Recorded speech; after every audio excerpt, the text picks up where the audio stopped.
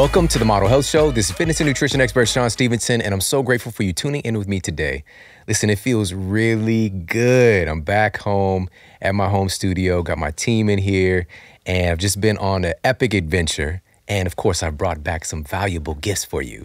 We've already put out a couple of the interviews that I had the opportunity to be a part of while I was out on the road. So Chalene Johnson, Lita Lewis, we've got another one for you today. All right, I jumped on a plane and flew out to NYC to interview one of the greats walking around on the planet. But it also got me thinking about what really constitutes somebody being world-class at what they do, right? Not just good, not even great, but world-class, right? Absolutely phenomenal at what they do. And I've had the opportunity, the great blessing and opportunity to be around some of the truly world-class individuals in their field. And those are the people that I strive to bring for you here on the Model Health Show. And so there were three specific things that I've noted as being a consistency with all of these different individuals. One of those things is study, all right? Study.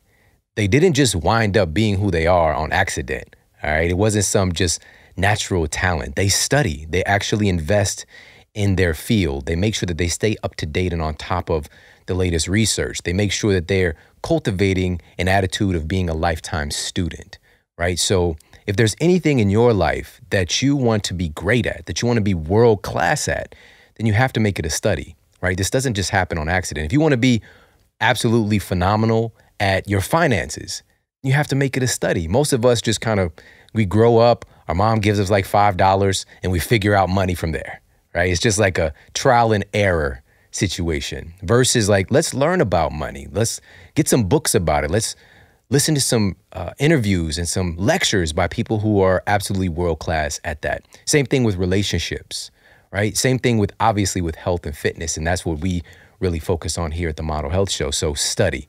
If you want to be great at something, you have to make it a study. If you want to be world-class, you have to make it a study. Another thing, so that's one. Another thing is this really amazing focus that I'm noticing in all of these world-class individuals.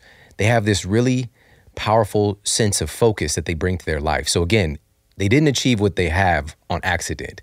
They are focused. They're crystal clear on what they want, what they're about, and they're continuously focused on moving in that direction. All right. So ask yourself, do you have a sense of cultivated focus in your life, right? Are you crystal clear on what you want? Are you focused on that and moving in that direction?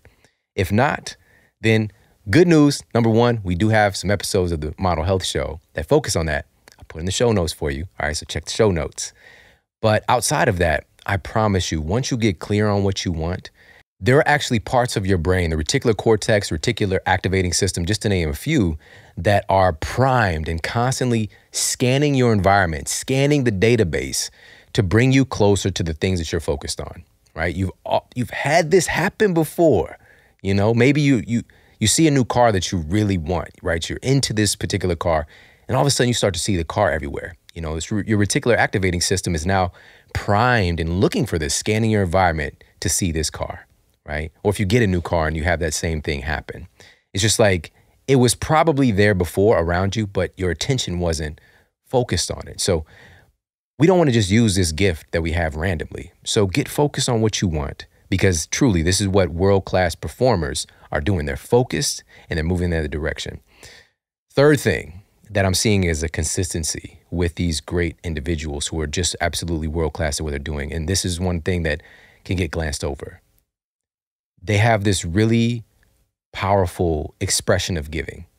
All right. This is something that I've seen over and over and over again. These are some of the most giving, kind-natured human beings. And it's not an accident they're in this position. We think there's this psychological fear that we have, just kind of this lower level. You know, we have the three brains that kind of evolved on top of each other, right? We've got the amygdala, right? This kind of reptilian brain. We've got the limbic brain. We've got the more evolved prefrontal cortex. That amygdala can hijack your life and tell you, don't give them anything. What are you going to have left, right? Scarcity, right? Hoard, hold on, don't give. You don't want to be left out in the cold. And that is totally counter to what human nature is, right? Ultimately, as we evolve, of course, there is a level of survival that we need to be aware of. But most of us are not in a state that we need to be concerned about survival. It's more so, how do we work together as a community to make sure that we're not just surviving, but we're thriving, right? And so, again, I love the quote from Booker T. Washington that says, "Those who are happiest are those who do the most for others." And these world-class performers have discovered this, and they give in a big way, right? And so, and that is to speak this, the person we have on this episode fits all three of those categories in a really powerful way. And I can't wait to share this with you. But I want to share something with you that I've been studying today. Funny enough, I was just going through and looking at this. Have you heard of a mushroom called turkey tail? Turkey tail. Now, this is kind of a funny name, but it's because it kind of resembles what a turkey tail looks like. But the scientific name is Trametes versicolor, right? Trametes versicolor. What a cool name. And here's the thing. In studying turkey tail, and I've been studying turkey tail for probably, I don't know, somewhere around 5-6 years. I've been aware of it and kind of looking into the data occasionally, but today I did a deep dive. Turkey tail has been found to have incredible anti-tumor properties, antiviral, antibacterial, and also it's really a great antioxidant as well. Specifically, what's being studied, one of the compounds from turkey tail is something called polysaccharide K, or PSK. And it's derived from this particular mushroom. It has actually been approved as an anti-cancer medication in Asia, all right? Certain parts of Asia. This is, again, something that's prescribed. Simple extract from this medicinal mushroom for treatment for cancer, specifically stomach cancer. Now, here's a study. 2013, researchers in China conducted studies on turkey tail and found that it had anti-ulcer effects and it could selectively inhibit gastric cancer cells viability. All right, so them being able to thrive, those cells. But here's the thing, I don't want you to miss this. Selectively inhibits cancer cells. So unlike conventional methods of cancer treatment that kill all cells, right? If you think about something like chemotherapy, which is very effective at killing cells, but it also kills cells that you don't want to die, all right? And it's why we see folks with just having destruction happen to their immune system and eventually seeing recurrence of cancer because their immune system has been hit so hard. And it's basically, we'll see if you can outlast this therapy, right? If your good cells can outlast us killing your bad cells and your good cells. And it's a very extreme method, but it's also, again, it's effective, but maybe there's something better. And so even adding this to the mix, research is indicating that turkey tail can help to regenerate and rebuild the immune system for folks who have gone through chemotherapy. So it can even be something that's a complement. All right, so and that's just one thing that I looked at today. Another compound in turkey tail, which is polysaccharide peptide, or PSP, was found to prevent the replication of the HIV virus. Wait, what? You got to let that sink in, all right? Found to prevent the replication of the HIV virus. Unbelievable, right? It's incredible, you know. And again, a lot of folks don't realize that there's about 30% of our medications that, you know, conventional prescribed drugs are actually derived from funguses, all right? Mushrooms are just in that category. So medicinal mushrooms, what's so great about this is that we've got thousands of years of documented history oftentimes in, you know, systems like Chinese medicine. But today we're utilizing our new technology to affirm what has already been known and documented for, you know, centuries. So really, really awesome. And now the reason I've been really digging into the literature with turkey tail is that I've added it to my daily regimen recently in the form of a delicious chai latte. All right, chai latte. I don't know if you're into the chai, but I'm a chai guy. All right, I'm a chai guy for sure. So chais, you know, we've got some of the kind of ancient Ayurvedic principles incorporated there with the cardamom and the cinnamon, and all these things that are proven to aid in digestion, but also very, very strong antioxidant foods, very high on that ORAC scale. But combine that with turkey tail and reishi, and this chai latte comes from 4 Sigmatic. All right, 4 Sigmatic. When I got back from my long trip, you know, just all these different cities in a couple of weeks, my chais were there waiting for me. Brand new product, and it has been going crazy. People are absolutely loving it. So it makes it easy to get those medicinal mushrooms into your body. And here's what's different about what Four Sigmatic does versus Company X, because there are a lot of different supplements out there that have turkey tail. Four Sigmatic does a dual extraction. They do a dual extraction. So they're doing a hot water extraction and an alcohol extraction to be able to actually pull out the PSK, the PSP, the terpenes, the beta glucans, all the different things that using only one extraction method, you're not going to get everything. And that's why I absolutely love them so much. And every day, I mean, you should see my cabinet stocked up with Four Sigmatic stuff, all right? But I want you to check out the new chai latte and take advantage of the turkey tail. By the way, best way to do it, unsweetened vanilla almond milk with the chai latte from Four Sigmatic. Just throw that out there, all right? So make sure to check that out. And also, by the way, because it's just flying off the shelf right now, also they have turkey tail included in some of their superfood mixes. So these are like, some of them are like mushroom complexes that, you know, you could take a teaspoon, add to your coffee, add to your, you know, your lattes or, you know, your smoothies, things like that. So you could check it out as well. So that's foursigmatic.com/model. And you're going to get 15% off all of this stuff. Every single thing there that Four Sigmatic carries, you get 15% off. All right. So it's foursigmatic.com/model, 15% off. I already went through the benefits of turkey tail. Don't get me started on chaga. Don't get me started on reishi and its clinically proven benefits for improving your sleep. Just amazing. Make sure to check them out, foursigmatic.com/model. And on that note, let's go ahead and get to the iTunes review of the week. Another 5-star review titled Game Changer by Stephanie2828. The Model Health Show has completely changed my life. Sean discusses topics that are relatable to everyday life, and learning these small hacks changes your everyday routine. Sean brings experts from every topic on the show, ranging from health, exercise to sleep, and healthy relationships, foods, motivation, and work. He's also hilarious. This is one of my favorite podcasts that I listen to daily. Everyone from students, adults, and even children can relate to this podcast. Can I give this podcast 6 stars? Thank you so much for leaving me that review. That is so awesome. 6 stars. I love it. Thank you, thank you, thank you. And everyone, thank you so much for heading over to iTunes and leaving me a review. I truly, truly, truly do appreciate that. And if you've yet to do so, it's okay. All right, you can do it now. All right, you can pause this, go and leave a review, come back. All right, I appreciate it immensely. So if you've yet to leave a review over on iTunes, please pop over there and leave a review and let everybody know what you think of the show. And on that note, let's get to our special guest and topic of the day. Our guest today is the incredible Dr. Mehmet Oz. He's an MD and cardiothoracic surgeon. He's won eight Daytime Emmy Awards for the Dr. Oz Show. He's a professor of surgery at Columbia University and directs the complementary medicine program at New York Presbyterian Hospital and performs more than 50 heart operations each year.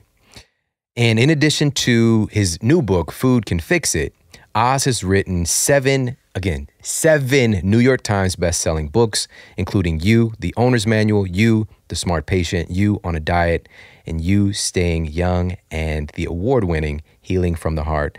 And he's somebody who's an absolute pioneer in this field. And I've learned some things from Dr. Oz way, way back at the beginning of my career. And it's just been somebody, again, he abides by those 3 things. He lives by those 3 things that really constitute when somebody is doing things at a world-class level: the study, the focus, and the giving.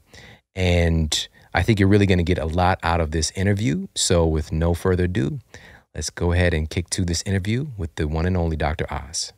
How you doing today? It's always a pleasure to be with you. It's totally my pleasure. Totally my pleasure. So I want to start with your superhero origin story. All right. What got you interested in health and fitness in the first place? So when I was about 7 years of age, my dad, who was a surgeon, would start taking me to the hospital. Mm. And I remember going to an ice cream shop, Peterson's Ice Cream, in Wilmington, Delaware, where we were living. And I was waiting in line, and the kid in front of me, who was probably 10, which at that age is a big difference, 3 years of difference. Yeah. Because I'm 7, he's 10, was waiting for his ice cream. My dad said, what do you want to be when you grow up? And the kid said, I don't know, I'm 10. It's a reasonable answer. My kid gets his ice cream, moves along innocently. My dad looks at me and says, I never want to hear you give that answer. He said, I don't care if you change your mind 100 times, but I want you always to know what you want to do so you aimed in the right direction. And so he asked, what do you want to do? And I said, well, I sort of like what you do. I like the fact that, you get to go in there and take care of people. And I still remember being surprised that my dad, who's a surgeon, would put needles in people, which was the worst thing you could imagine. And they'd be happy. They'd thank him. So how bizarre is that? That you could do something that's on the surface harmful, but deep down you know it's what needs to be done, and so is the person you're trying to help. And the honesty of that, the integrity of that, really captured my attention. So I told my dad I wanted to be a doctor, and I just never changed my mind. Wow. It did impact my life in many ways. I played sports through college. I studied my body to be able to play sports. I got smarter and smarter as I realized certain things would make me yawn on the sideline, and other things made me a tiger. And then I began to realize it wasn't just about genetics. There were other things that I could do to hack my body to perform at a higher level. Yeah. When I went to med school, I learned a lot about why those things worked. And I started to realize as I advanced in my life that I was helping people in the ways I thought they needed to be helped, but it was a little too late. And it was my wife, really, who was the catalyst, who would pester me. It's the last voice I heard falling asleep at night, saying, people aren't getting the message because you're not giving it to them. Doctors aren't giving America the message that we need to hear. You're doing your best in your offices, but they need to hear it before they come to your office so that it really sinks in. And that's why it's dedicated my life to what we're doing now. Absolutely. So was this kind of the catalyst for the You books, You, the owner's manual? That was my first introduction to you. So I was just fresh out of college listening to the audiobook in my Ford Explorer and just fascinated.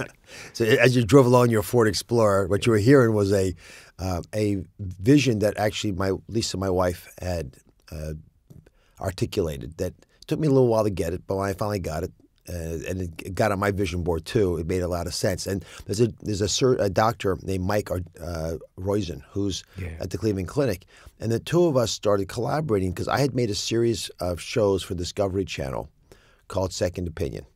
And my thought was everyone ought to get a second opinion. And that can be actually a second opinion from someone who's knowledgeable about health, not necessarily another doctor, because you want to triangulate decisions you make in your life. Exactly. And this series had run, and we thought there's so much stuff here we got to talk about with America. And the problem is people, they see health content as sour and dour. Everyone thinks that if it's healthy, it can't be good. I'll give you an example. Companies that make food will often not even if they make it healthier, won't admit it. Because they assume you'll think it doesn't taste good anymore. Yeah. And so we're in a society where people will hide the good stuff almost because they don't want to turn you off. Now, that doesn't have to be that way. I mean, I love understanding my body. I adore that I can change it for the better. I think people like that when they can finally get past the fear of not understanding what's really happening. And so we started to say, okay, how do you best do that? Well, the most intricate things you have in your life, your electronics, your refrigerator, your car, they all have owner's manuals. Yeah. Except you. Yeah. And then we thought, well, if we just say it's about you, well, you can't duck. And it's not I'm pointing at you, blaming you. It's the fonts. Hey, how about you, man? Where are you with this thing? How come, why aren't you showing up in your own life? And Mike Roizen's ancestor, relative, had made the U.S. Army posters with the guy, Uncle Sam pointing at you, the recruitment posters. Wow. And so it was that same finger. So we took that hand, pointing at you, tried to, so much went into this, I can't tell you, trying to adjust your hand so it's not a accusative hand, but a supportive, hey, come on over here, guy. We can do it together. And that was really about you. Yeah. The whole mantra was be part of us, all of us, because we all do it together. And if you come along with us, we'll make something really big happen. And that made, the first book was called You, the Owner's Manual, because we figured the most valuable thing you own, that dwarfs in importance anything else you ever got from your parents, your body, ought to have an owner's manual. Absolutely. So you actually know how to use it. Man, I totally agree with that. And I think it's one of the greatest gifts that you can have is to understand this amazing body that you live in. Like, we're not leaving here with anything, right? And all this, it's kind of like a little morbid, but somebody's going to live in your house one day, all right? Right. But your body is the one thing you own. Like, this is your home. And the more that you can, just basic stuff, know about taking care of your body, it can empower you. But for a lot of people, it's an away game, right? They don't really understand their bodies, so they're never quite comfortable in it. Right. And they outsource it. Exactly. Yeah. And then you get into problems because then it's really hard to put the pieces together, and you don't trust the deepest, most valuable judge, your own instinct. Do you feel good with that or not? And I think not trusting that becomes a problem. That's why people, I think, will have trouble with diets. You go on a diet that's so miserable, you can't possibly do it your whole life. I mean, your life will seem longer, but it won't be longer. Right. And so you want to get people to do what they love doing, and just happens to be healthy. And that's why I think thin people who are thin stay that way. I mean, I'll give you an example. I've been roughly the same weight. I actually lost a little weight since I was playing football in college, just because I had more muscle now. Now I'm a weakling. But my fat content is probably not all that different. I love nuts. I mean, I adore them. And I used to always feel badly when I was eating nuts because I knew they were fattening. Yeah. And I was eating something that was going to make me fat, but I never seemed to get fat. Now, go figure. And then I finally started to research it. It turns out every study ever done on nuts shows that people who eat nuts actually lose weight or stay the same. They don't gain weight. Then I got to thinking, well, why was that? It's fat. If any fatty things make you fat, then why isn't it making me fat? And I had the epiphany. I think everyone sort of acknowledges now, and I don't know why I was so late to come upon it, that the body's not counting calories. Your brain doesn't care about calories. It cares about nutrients. Give me the stuff that I need to live my life. And if it doesn't have a lot of calories or empty calories, you'll be fine. And that, I think, look at a whole fat milk versus skim milk. Same kind of battle. Now, if you're not going to drink milk at all, I get it. That's okay. But if you're going to drink milk, there's no reason to torture yourself with skim milk because I've never seen a single bit of data showing that it helps you lose weight because your body wants that healthy fat that comes along, the fat that's acceptable that comes along with milk. So why not give it to yourself? Right. And there's a problem with semantics. You know, we believe that fat, F-A-T, in food ends up as fat, F-A-T, on our bodies, which it just biochemically doesn't work that way. That's like thinking if you eat blueberries, you're going to turn blue, right? It just doesn't work that way. And so also one of the other things that I first learned about was from you was leptin and ghrelin. And I think it was you on a diet, maybe. It was in that book. Again, in Automobile University, learning about this stuff. But give it the subtitle. I used to laugh so much. That was the other thing about health is it actually is fun. So the book was called You on a Diet. The subtitle was The Owner's Manual to Waste Management. Now, there's a lot of double entendres there. Waste was actually W-A-I-S-T. It's your waist because not your weight. Actually, it's your waist that causes the problem. And just to remind everybody, you want your waist size to be less than half your height. So 5'9" is 5 times 12 inches is 60 inches. Plus 9 is 69 inches. Divided in half, 34.5 inches. So your waist size, now you're slim, so you're like a greyhound here. But your waist size can be less than 34.5, but it can't be more than that without starting to run into problems with metabolic syndrome, with diabetes and blood sugar and blood pressure and the like. But those kinds of math equations became pretty helpful. But I'll never forget the first paragraph of the book. We would write these things in a writing group. So me and Mike Roizen and a guy named Ted Spiker, who's a brilliant writer. And we would all sit for hours and hours on Sundays. Every Sunday for years, we'd write these books. And by the time we were done, I think we had 8 New York Times bestsellers. Just because they were so much fun for us to write. Thus fun for the reader. But we were right, and the opening line became, why is it that so many of you reading this book right now can be seen from Google Earth? And I know it sounds mean, but it was poking a hole in that veneer we have about this. The fact of the matter is, if what we were doing was working, it would have worked by now. True. So we need to trust you, the reader, to help figure out what works. Yeah, and that's what it's really about. Again, it's very empowering. And one of those things, it kind of goes back and connects with when you're talking about eating nuts and how it affects, it's the nutrients involved and how it affects leptin and ghrelin. So again, learning about those things first from you, can you talk a little bit about the role that leptin plays and ghrelin plays? So leptin is like a leprechaun. Think of it that way. Easy to remember. It's a hormone secreted actually by fat cells that tells your body, hey, I'm here. You got me covered. There's lots of extra fat here. You have lots of calories stored up in cases of famine. You don't have to go out and find some more food.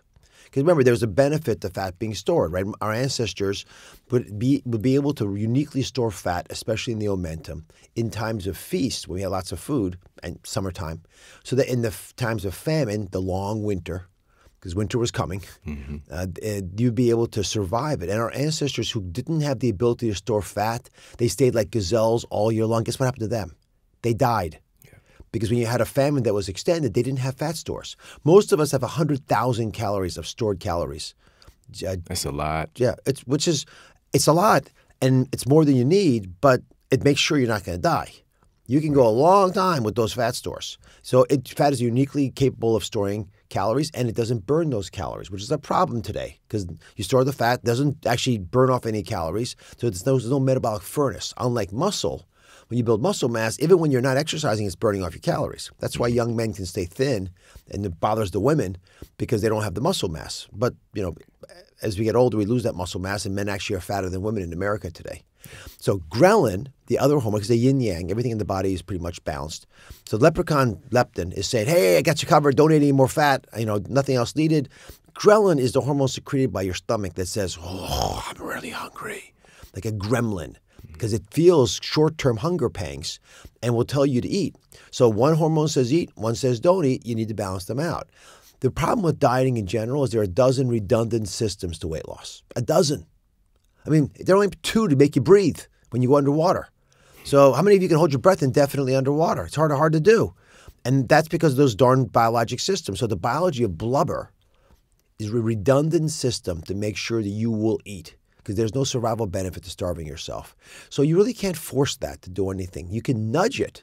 Mm-hmm. And most of the hacks that you and I both speak about and other folks who spend time in this area are designed to do just that, to take your normally existing biology and push it in the right direction. I'll give you one good example. Ghrelin, when secreted, makes you feel hungry. And when you eat, it takes about 30 minutes for the ghrelin levels to fall back to normal. So there's 2 important observations here. The first is that it takes 30 minutes, which means if you sit down for a meal and you're hungry, you're going to eat 3 meals. Because you can eat a meal in 10 minutes, and you're not going to feel full till you finish the 3rd meal, because that's how long 30 minutes is from when you start, and you've eaten too much. And we've all had that moment where you said, oh my goodness, I really ate a lot. I didn't think I was that hungry. So if you, a half an hour before a meal, can eat some nuts, piece of fruits, anything, any calorie, at that point, I don't care if it's a candy bar. A half an hour before a meal, put something that's nutritious in your body. When you actually sit down for the meal, you won't be quite as hungry. And that's a real trick of people who keep their weight stable. They're never truly hungry. And the second big takeaway is ghrelin, as I mentioned, is a hormone that's stimulated by your stomach when you're hungry. When you eat, you feel really good because you've satisfied that pain. If when you eat, you don't feel good, but you rather feel relief, that's not true hunger. That's actually addiction.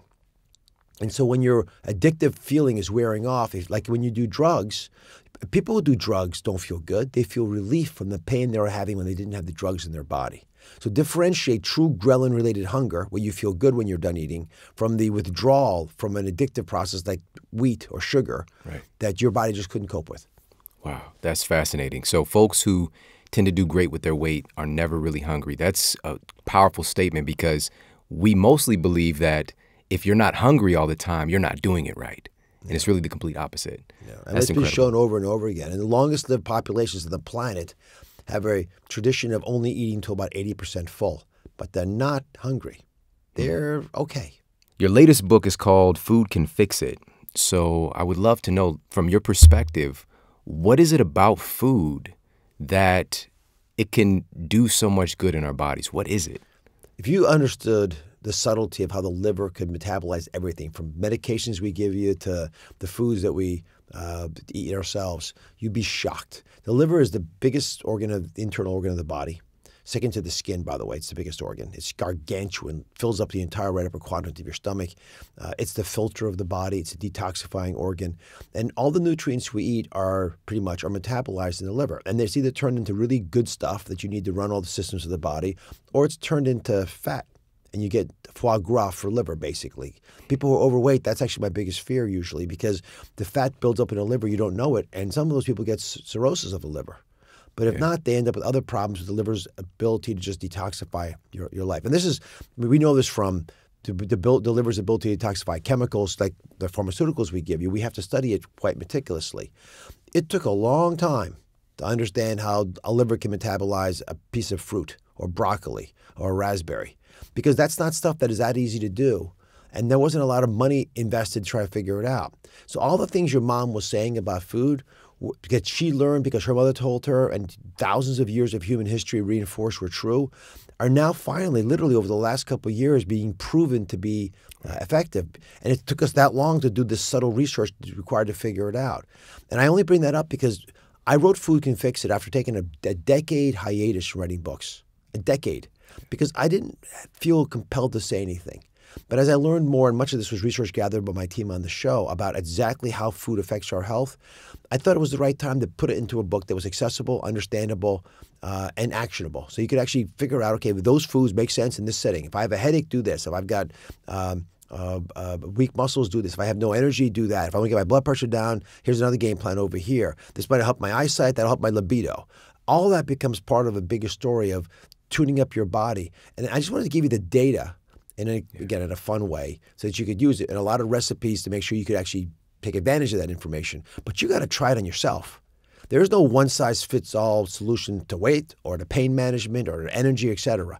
And those are important observations for us all to agree on, because otherwise you try one thing, doesn't work, you figure nothing's going to work. If you do Google, and I'll challenge the listening audience, go into your browser, your Google browser, and write in, why am I? That seems like an existential question, right? Mm-hmm. Your grandmother, well, she'd have an answer to why am I. You might ask her why. It's deep stuff. Yeah. Well, guess what? It'll autocomplete in your browser. Why am I so tired? Do it right now. It's shocking. That is the number one question we're asking. And if you want the answer to why you're so tired, you go to things that are fundamentally designed to make sure we're not tired. There are certain foods that make it easier for you to feel energized. Caffeine is a little bit of a lie. Right? Because caffeine just withdraws money from your own energy bank. So that's not there when you truly need it later in the day. In order to sleep better, which you're an expert on, you need to be able to eat the foods to get you there. Again, all the stuff you're saying makes perfect sense. It just took us a long time to prove it. Because we were more focused on how do you fix a gunshot to the heart, not how does broccoli get metabolized by liver into indoles, which it does, by the way, which are remarkably healing, support liver cell function, and therefore help detoxify stuff that's going through your colon, which is one of the reasons we think eating broccoli reduces colon polyps. And one of the reasons why eating meat does the opposite. Now, we know the observation, but we're finally figuring out the science. Wow, this is profound. And it just made me think about, in the context of energy, we've heard about this in school, ATP kind of being this energy currency of the body. It's not really in its active form until it's bonded with magnesium, right? So it's really MgATP. So that's kind of the active form of energy experience. And so guess what the number one mineral deficiency is in our country? It's magnesium. 80% of us. Yeah, it's bananas. And so folks are wondering, like, why don't I have energy? And just basic nutrient deficiencies. And so this is a good segue into what are some foods to find it? Specifically, magnesium is one of the most important things for our heart. And you being cardiothoracic surgeon, and that kind of being your path, let's talk about some heart-healthy foods. Well, magnesium, just to finish on that, we actually give magnesium to patients on the table. During open heart surgery, we use magnesium for a bunch of reasons. It's a stabilizer of membranes of cells, so it allows us to predict how the heart's going to function better. We use it to reduce arrhythmias, irregular heartbeats. That's one of the first things I give people when they start having palpitations. So there's many, again, you say, it's magnesium, who cares? I'm telling you, it's a drug. We use it. We give big doses of it. And it is a cofactor of a lot of other metabolic processes. So please don't underestimate the importance of some of this stuff. Omega-3 fats may be the single biggest underutilized tool we have. Omega-3 fats, which are found in cold water fish, and they're there because they help the fish stay fluid and able to move in cold water. It's not an accident. That's why these omega-3 fats they're liquid at room temperature, and they are fragile for that reason. And because they're fragile, food manufacturers can't add them to processed foods. They don't last. So again, a lot of the processed foods we eat, they extend the shelf life of the food. They don't extend human life. That's not their purpose.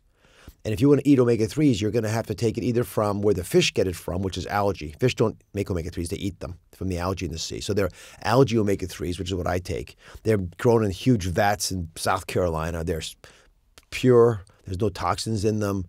They're building blocks for your own body to make what you need. And the reason you need omega-3 fats, or you take fish oils, or eat fish, right? Salmon, cold water fish, sardines, eat those things. Young fish, so they don't have a lot of toxins in them.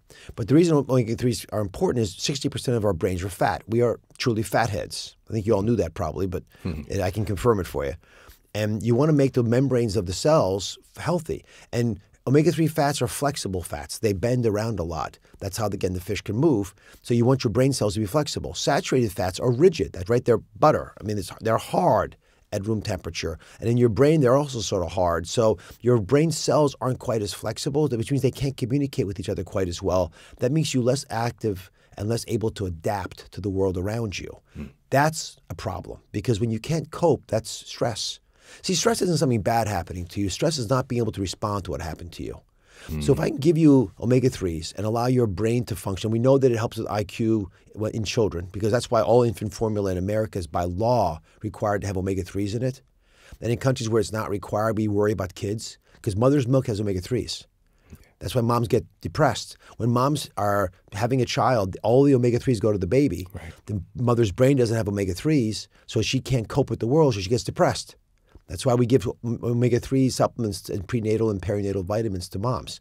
But for everyone listening out there, if you're not pregnant or having heart surgery, it still means you got to have omega-3s. Right. It also helps with arrhythmias, which is why I like it for as a heart specialist. And it's a food. I mean, it's not rocket science. If you're not going to get it in the food, take it as a supplement. But it's right there for you, and pretty comfortable advice. Yeah, that's so good. So omega-3s, and specifically DHA, EPA, ALA, the plant form is a little bit, your body has to go through kind of a rigorous process to convert it. It's not that efficient. So I'm glad that you brought up eat fish and or fish oil, algae oil. There's marine phytoplankton, krill oil, lots of stuff to choose from depending on where your ethics lie. But I do, definitely think it's super, super important. So thank you. And the ALAs, as you know, are in walnuts and on food sources, which I like too, because you need those omega-3s too. It's just not quite for what we were talking about. Yeah. So you also talk about flavonols. So what exactly, first of all, what are they? And what are some of the foods we can find them in? So flavonols, and a lot of, let's take a step back. Plants, to protect themselves, have colors. It's not just an accident that all the colors of the rainbow are reflected there. They all have different ways of protecting themselves against the sun. So when the sun hits an eggplant and the purple pigment is shown there, it reflects the purple, it's protecting itself. Carrots have orange carotenoids protecting themselves. So all these different colors are there because of very specific reasons. When you eat those colors and you get those flavonols, those antioxidant compounds that are the building blocks of plant protection, you're actually getting the plant's powerful protective tools to use yourself.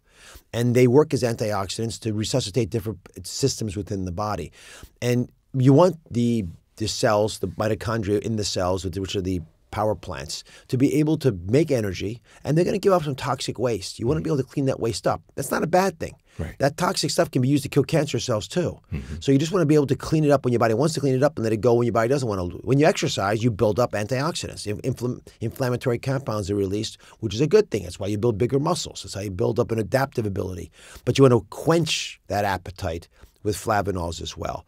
So all the colorful foods that you see in the produce stand that don't have food labels, because remember, if they don't have a food label, it's probably healthy for you because they don't have to put a food label on. Those are all the ones you want to get in. And you can take them as supplements as well if you're not going to eat a healthy diet. I personally take a multivitamin pill daily because I know that my diet's not always perfect, even though I'm pretty careful. And I know that I speak for most Americans because 99% of us don't eat a diet that is either well-designed enough for our personal use or because the food itself has changed, no longer can keep up. Like an apple doesn't have the nutrients it had 100 years ago just because of how we grow it. So as a backup plan, I think an antioxidant vitamin pack makes sense. Got it. Awesome. So there's so many things I want to ask you about, but I would love to know about your personal morning routine. What does that look like for you? Well, you're one of the big advocates for making sure you do activity in the morning because it affects everything else that happens during your day and your sleep the next night. So when I get up in the morning, I do a 7-minute workout. And it's 7 minutes because I know I'll do it. And then I can think to myself all day long, what a great person I am. Oh my goodness, I did my workout already. How organized I am. Exactly. I give myself rotator cuff injuries, patting myself on the back. But the workout is simple. It's based on sun salutation, which is a traditional way that people in yoga would wake up. So, and anyone can just, I actually have it's called the 7-minute workout. I've got it on my website. I first did it on the Oprah show years ago. And of course, as you know, Oprah was my mentor, my partner on my current endeavor, the Dr. Oz show. So it's on all of our websites. But it's a sun salutation with push-ups and sit-ups and a little stretch to go along with it. And I can do the whole thing in 7 minutes. And I say that with great gusto because I don't want to work out in the morning any more than any of you listening do.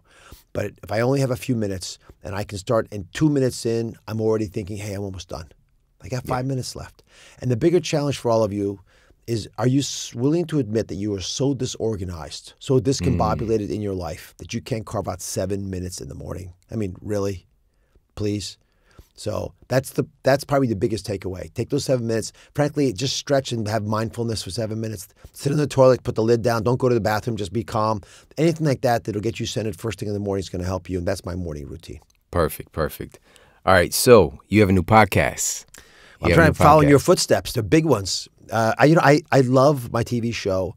And there are some conversations that work better in a podcast form, especially when I get a lot of big-time controversial people on, and you got to talk for a bit to really dive into what's going down. Right.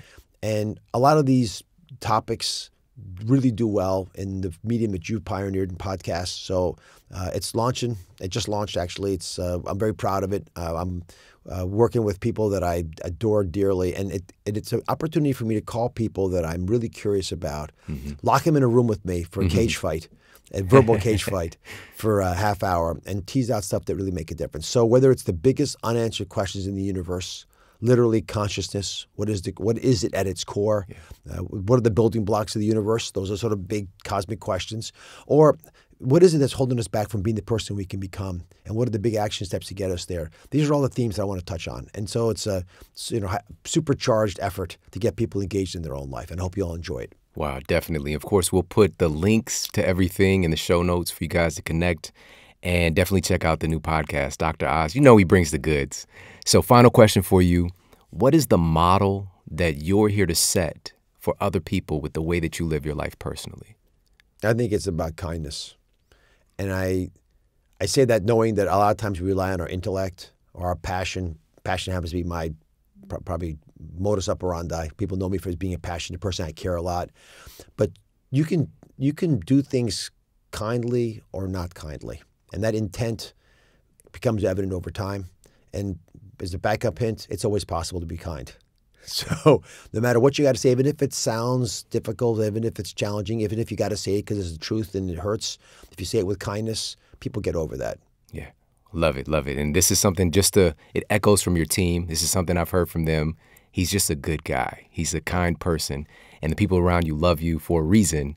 And I just want to thank you so much for, stepping out of the comfort zone and really getting this information out for people, even with all of the tensions that might surround you. Thank you so much for being a leader. I really do appreciate it. Well, God bless you. God bless. Awesome. Thank you very much. Everybody, Dr. Oz. Thank you so much for tuning into this episode of the show. I hope you got a lot of value out of this. And there was so many great takeaways and insights. One of them that really jumped out is when he talked about people who snack on nuts is one of those things that you would think, looking at it as being a food that's high in fat and high in calories, that we might see an increase in weight gain, but it's just not the case. And for example, so I went and dug into the research on this. And one study published in the International Journal of Obesity and Related Metabolic Disorders tracked the results of 65 overweight or obese individuals when they were on a low-calorie diet supplemented with almonds, so that's one category, versus a low-calorie diet supplemented with complex carbs. And here's what they found. The folks consumed an equal amount of calories, protein, cholesterol, and fat. All right.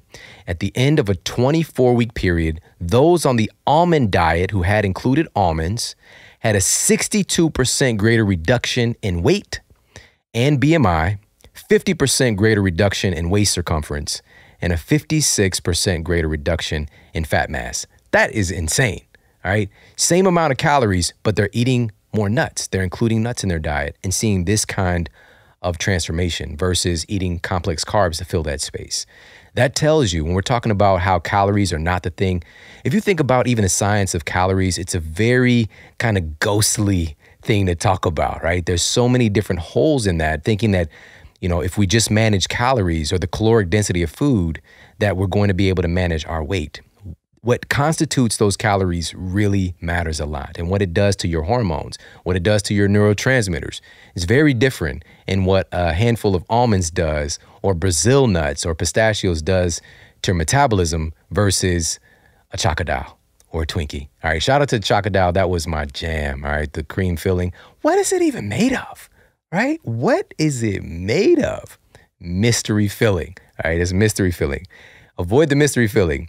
Eat some more nuts. Include those in your diet. I think that was one of the big takeaways. And by the way, so a lot of times, so nuts also, they can be pretty expensive. So for myself and my family, we get a lot of our things from things like Brazil nuts, which are great for testosterone, selenium, incredibly high in selenium. I get those from Thrive Market. Also pine nuts, pistachios. We're saving 25 to 50%, which you would pay at a health food store. And here's the thing, they're organic because you deal with the same issues if you're eating pesticide, fungicide, herbicide sprayed almonds, right? You don't want to consume that stuff. So if you're going and getting the better options, sometimes it could be more expensive. But with Thrive Market, they're taking that out of the equation. I highly, highly encourage you. I already tracked this already. They've got a tracker for you that tells you how much money you save. I'm on pace to save about $700 this year in my grocery bill, simply by getting a lot of things that I might get from someplace like Whole Foods or your local health food store from Thrive Market. Again, 25 to 50% off the retail price you'd be paying. And here's the thing, they have categories. They curate things for you from the best companies. So they've got paleo category, vegan, vegetarian, gluten-free, whatever it is you're looking for, non-GMO, fair trade. They have those things curated for you from the very best companies, and it helps with shopping and making things simple. All right, we love them so much. And here's the thing as well. You're not just getting 25 to 50% off. By going to thrivemarket.com/model health, in addition to the 25% off to 50% off you're already getting, you get an additional 25% off your entire cart for your first purchase. All right, thrivemarket.com/model health. All right, model health together is one word. Additional 25% off your entire cart. Plus, you get free shipping. All right, they're going to send it to you for free. All right, 30-day free membership to Thrive Market. All right, and I want you to make sure you keep that membership because it's just going to keep paying you back over and over and over again to get your family the very best foods, the very best personal care products, home cleaning products without all these crazy chemicals and things that we're finding more and more are dangerous to human health. All right, so this is a great place to get, your nuts, snacks. You can get this is where I get my coconut oil. This is where we get, non-perishable items, nut butters, snacks for the kids, again, personal care products. Head over there, check them out. All right, thrivemarket.com/model health. And again, thank you so much for tuning into this episode. One of the things that he ended with was talking about his model is demonstrating kindness. And I really can't stress that enough, how I'm seeing this in these world-class folks is this thread of giving, is this thread of kindness as well, and just wanting to go the extra mile for other people just because they care, and it's the right thing to do. This is why we're all together here and as a part of this community, is to not just take care of our own health and well-being, which we need to do that first, but extending that out and doing a little bit more and giving a little bit more to the people that we care about, right? Showing up as the best version of ourselves. And that is when we can really create true change. All right, so again, thank you so much for tuning into this episode. We've got some incredible stuff coming up for you, so make sure to stay tuned. Take care, have an amazing day, and I'll talk with you soon.